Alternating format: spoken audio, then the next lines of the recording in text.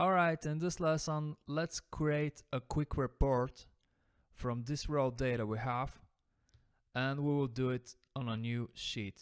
So I will use sheet 1, which is empty. And let's say that we want to get only the successful transactions, the number of successful transactions per country, and their total amount. So what I'm gonna do, I will copy column B and paste it here in column A, and I will directly remove the duplicate values from the data tab, data tools, remove duplicates. And then in column B, I want the number of successful transactions. And then in column C, sum of successful transactions. In other words, with functions, we are going to achieve what we can achieve using pivot tables. So let's see how to do this. And the first thing that we will review in this lesson is how to make a reference to cells in other sheets. The general rule is that we need to type in the name of the other sheet, and of course in our case we only have 2 sheets, but in a real world workbooks you may have, who knows, 50, 100 sheets. But the good thing is that we cannot have 2 sheets with the same name. So the general rule again is the name of the sheet followed by an exclamation mark. So for instance, what if in cell E7 of this new sheet, I want to see here what is the value of cell, let's say C20 in sheet data. So I can type in the equal sign and type in data and then an exclamation mark C20.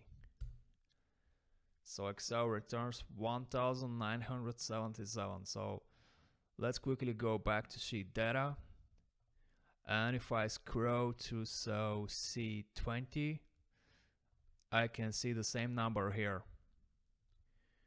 So this is the way to refer to cells in another range, in another sheet, and we can, for instance, directly sum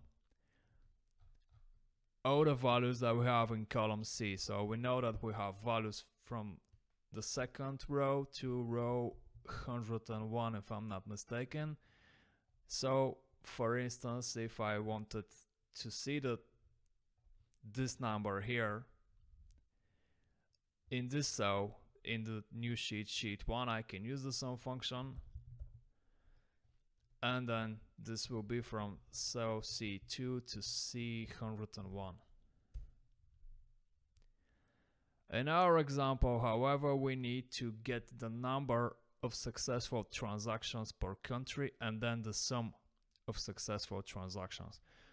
So the first example, these are 2 conditions because we will have to filter only the successful transactions and then the countries. In other words, we will have to use the COUNTIFs function. And the customer countries are in column B, and then the statuses, this is in column E. So let's write this. And I have selected cell B2, and I will type in the equal sign, and directly in the formula bar, let's start writing COUNTIFs.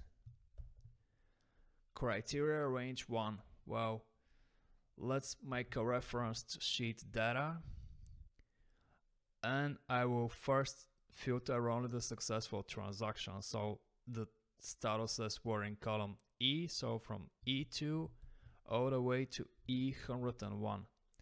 Now we will be copying the formula down the rows. So I want to use absolute references here, and I will select this part of the function and click F4 to lock and to use absolute references, comma. The criteria for this first range is the string successful, comma. Criteria range 2 Again, I want to make a reference to sheet data, and the countries were in column B. So from B2 to B101, and once again I would want to use absolute references here because I will copy the formula down the rows, comma, and the criteria range for this second range is what I have in this sheet in column A. So in the first example, this is Portugal, so I will simply type in here A2, comma, and I will click enter. Excel returns 3, and I can make a double click here. So now let's write the SUMIFs function too, and I will type in the equal sign and write SUMIFs. Let's check the arguments for a SUMIFs function. Well, we have sum range. This is what we have in column C here, right? So SUMIFs, sum range, and then we have criteria range 1 and its criteria, and then we will have criteria range 2 and its criteria.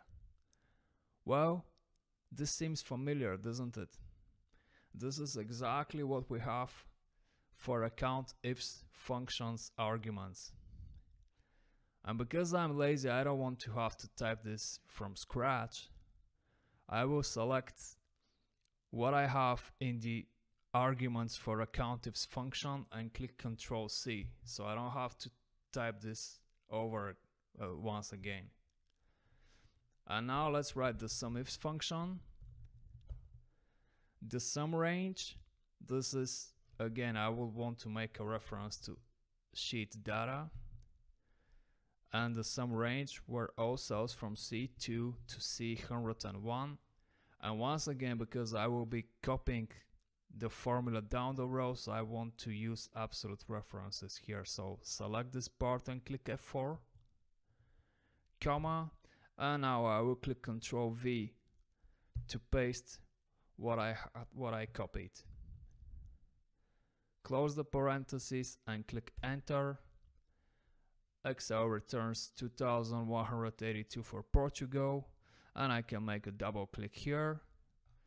It seems that for some countries with the random functions that I used, it shows 0, and we can quickly go back to the datasheet to verify this. So I will verify this for Hungary. I would want to filter only Hungary here.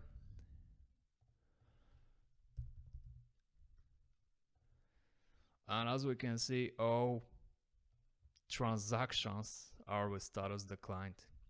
So this is what the random functions that I used, which we're going to check later in the course, have decided for Hungary.